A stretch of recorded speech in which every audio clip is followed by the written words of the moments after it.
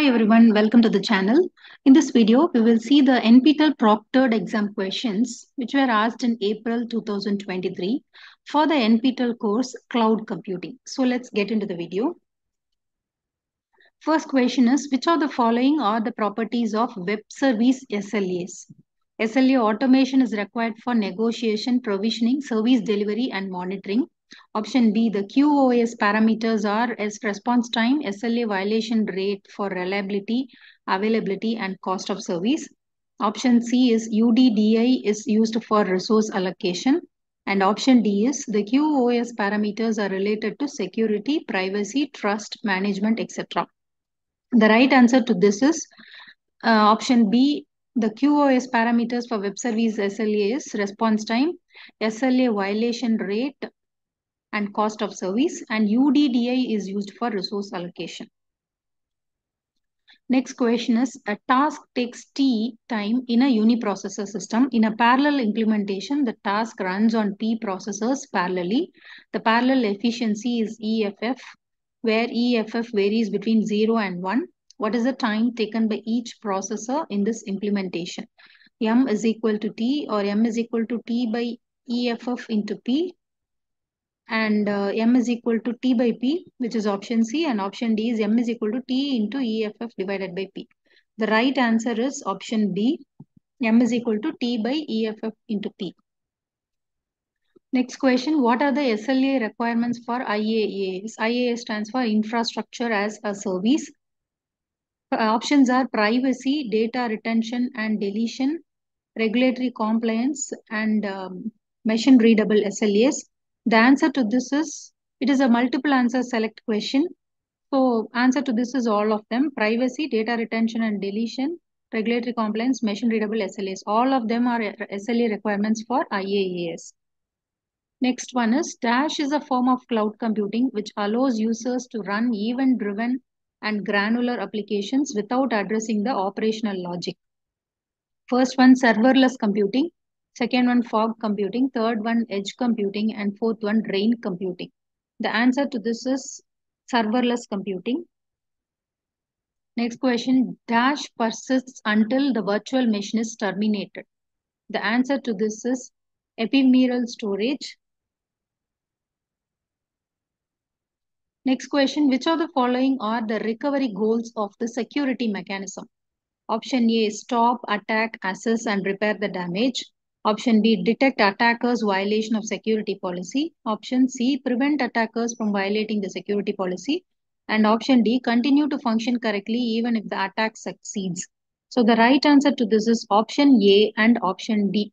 So security recovery goal of security mechanism is it has to stop the attack as well as it has to function correctly even if attack succeeds. Next question, which is an example for passive attack? Masquerade, number 2, traffic analysis, number 3, replay, and number 4, denial of service. So here, masquerade, replay attack, and denial of service, they are all active attacks. So the example for passive attack is traffic analysis, which is the right answer. Next question, what is the advantage of DOM4J XML framework? The right answer to this is it provides access to XML utilities. Next question, in an XML document, the comments are written within dash. The right answer to this is option B, less than, exclamation mark, hyphen, hyphen, and hyphen, hyphen, greater than symbol. Next question, Azure app service plans define dash. Option A, instance size. Option B, security. Option C, region. And option D, scale count. The Azure App Service Plan defines the instance size, region, and scale count. It does not provide any definition for security in its service plan. So the right answer to this is A, C, and D options. Next question. Column 1 contains Google App Engine, Google Cloud Endpoints, and Google API. And their services are listed in the right-hand side. So the right answer to this is Google App Engine. It has to be matched with option 3. It helps to migrate web applications to Google Cloud Platform. Next one is Google Cloud Endpoints. It helps end users application scalability. Next, Google API integrates Google services into end users application. Next question, which of the following are resource allocation approaches in resource management? The right answer to this is intelligent multi-agent model and energy-aware resource allocation. Reinforcement learning guided control policy is a resource adaptation approach, so it is not a resource allocation approach. Next question, which have matched the following tables related to mobile cloud computing key components? First, profiler. Profiler's answer is it monitors application execution to collect the data about the execution time, power consumption, and network traffic. Second one is solver. Solver is useful for, it has a task of selecting which part of an app runs on mobile and which part of an app runs on the cloud.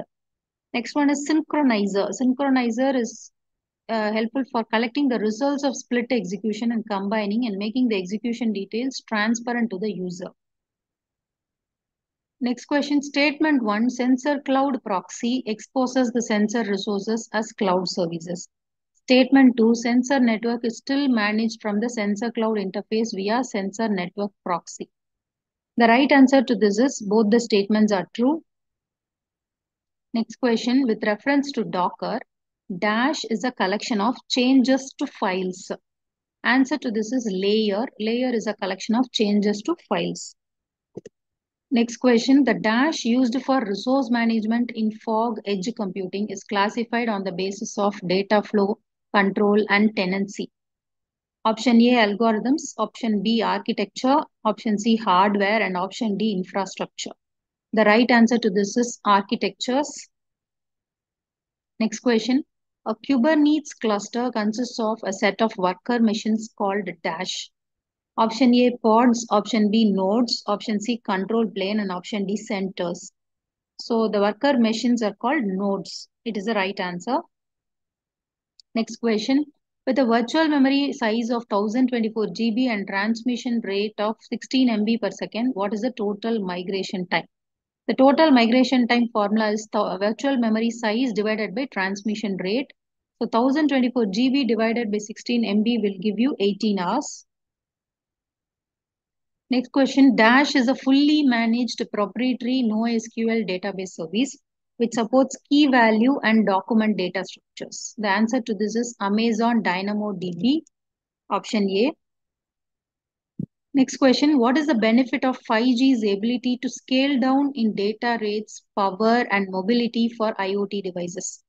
Option A, it provides extremely lean and low-cost connectivity solutions. Option B, it allows for faster data rates and lower latency.